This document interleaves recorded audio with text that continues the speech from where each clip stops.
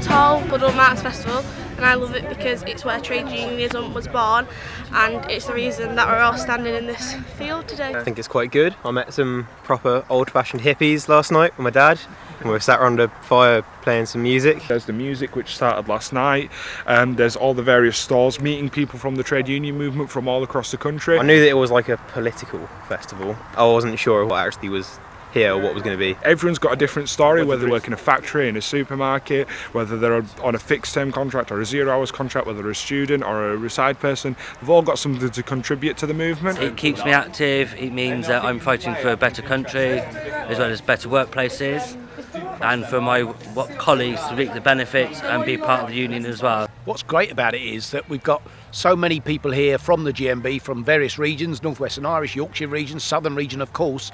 We've also got a young members section here. I've met officers who I've known for 30 years as well, and watching last night people sitting together and having a chat and having a beer, and younger people listening and hanging off every word of some of the older people who've got lots of experience. But then the older people saying, but you're our future now. Look what this t-shirt says, proud past, bright future. That's what it's about. And this is one young lady over here. Would you like to step in and say hello? No! You're on the spot. I live in London. You live South in London.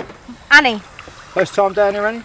Yeah. Yeah? Yeah. What do you think? It's great, yeah. It's my first time being here, and it's like home away from home. It's very calming. Like we were discussing it the other day, you can leave like your stuff in your tent and you feel safe because it's GMB, and GMB is a family. It's instinct to trust them all. We've come down this weekend, we came on the Thursday, and we're sort of trying to run a bit of a history school for young members so they can learn about the history of the labour movement. As Tim Roach and Paul Money say, young members aren't the future, we are the present, and the union's getting older, but we're bringing it back down now. Look, have more young members here next year than old fogies like me, because young members are the future of the union. Thanks very much. Sure, to you. well done. Well done. Well done. Well done.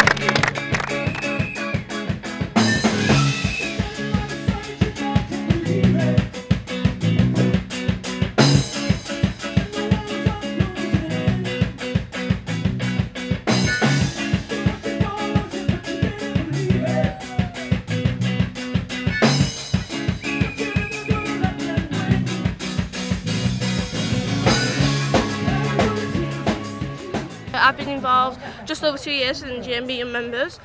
I signed up and I went to Summit in Manchester, where I was elected comms, where I spent a year doing social media for the young members, and then I was elected secretary last November, where I organise meetings, do minutes and just get involved in all the fun. We're actually in Tolpuddle where they live, so we got to see the tree and the churches and the buildings that they spent the time in, and this is one of the fields where they actually worked. It's like a living museum, but it's grown with the time. I think it just sort of brought home some of the, because you read about the story and you have a vague idea of the story. When you see it all in front of you, it makes it much more real. How much harder it was and how much more they were putting on the line.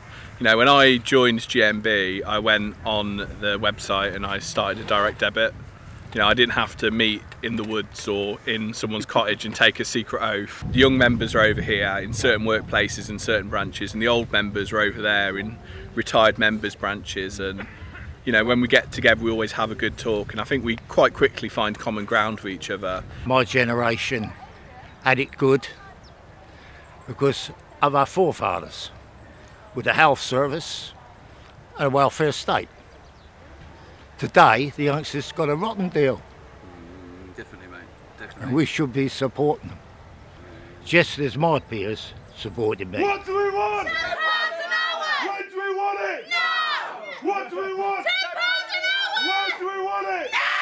Yeah, so we're going to the Martyrs Museum and just learning a bit more about the history of it. So we know the basics, but I think today we're going to be learning a bit more in detail about the Martyrs' cause and what led them to stand up for their rights and form that union. So Tolpuddle is this village, and the Tolpuddle Martyrs are a group of 6 agricultural labourers who worked on the land around here.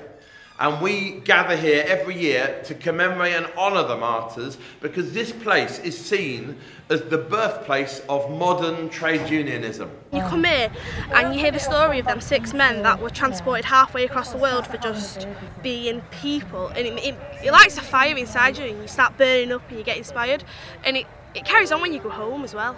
It keeps me active. It means that I'm fighting for a better country as well as better workplaces, and for my colleagues to reap the benefits and be part of the union as well. And young people are always exploited. Employers deliberately don't pay them properly, don't give them rightful contracted hours, and undermine health and safety completely.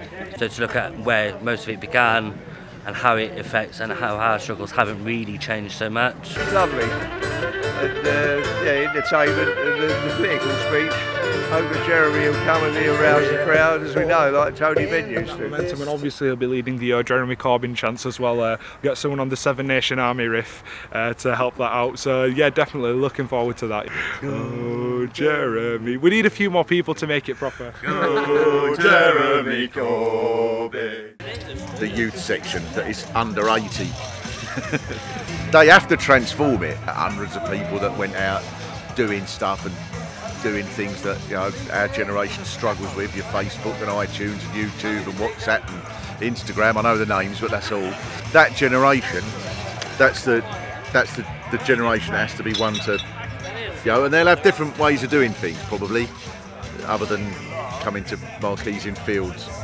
The future's theirs, and it's good to see so many of them both here over the weekend and in the union and supporting the Labour Party. I think there's an energy in the Labour movement generally, yeah. It's great.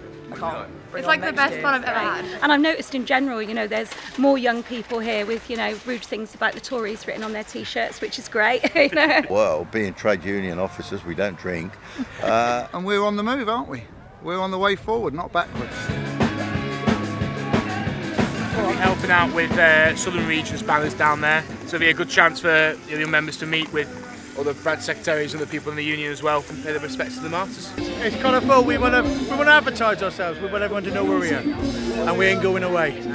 People that have been here probably from the time when the festival was just a group of people in the field, right through to first timers for the branches across the union. And I think, yeah, everyone's going down to be quite excited. I think we've been told that you can barely move across the site when most people come down. So people are working and they work hard in their labour, but you know, there's times when everyone comes together to celebrate, you know, a better world, better society, you know, looking after each other. It's nice to come away and appreciate our history and our movement and learn all about what trade unionism and socialism is all about.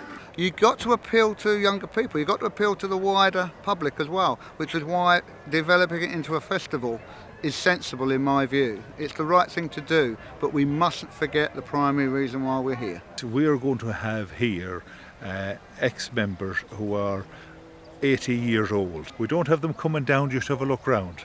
We've got them volunteering on the gates here, making sure traffic and people are safe. First time I came here it was Jim Callaghan, and my colleague who's behind you, you want to talk to, can probably tell you a few more stories about Jim Callaghan. So I've been coming since the 1970s, when I became the local officer for the GMB in the area. We've got them coming down to enjoy a barbecue this evening, and we've got them coming down to partake in the festival march tomorrow through Tolpuddle town in remembrance of those people who gave us the right to belong to a trade union. Just like it, I'm a retired officer. It's an opportunity to see old friends and colleagues. That's what it's about, the young, the old, because once we're breathing air in this world, we need the assistance and the company of communities, and this is a community in itself. The march is the best thing of all, even better than the speeches. Yeah, you can't beat the march. Oh, Tolpuddle's the greatest event of the Labour movement.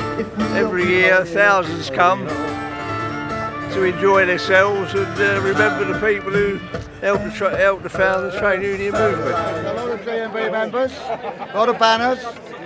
We're doing the union proud, and particularly the martyrs. I'm feeling excited. It's the first time at Tolpuddle, so definitely excited to join the march and be part of our history, really. Yeah, it's very different. I've often marched through like towns like London and where I'm from, but it's a bit different marching through a village. It's nice though, it's a nice atmosphere.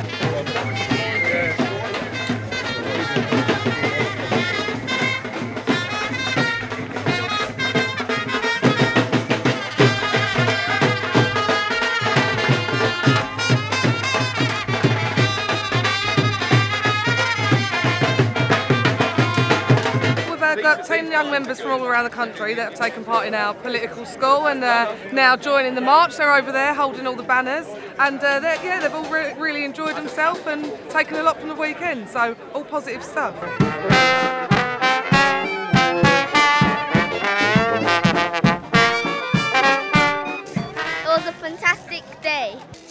the GMB. It's glad to see a lot of people turn out as well for the Martyrs on the field. When you're a trade unionist, it never leaves you. You'll always fight continually for the greater good of the workers. A tough enough job, and you'll only ever get harder. Next year we'll hopefully have some new faces, some young members who might not have been active before, get them involved, and they can find out the history of what they're getting involved in.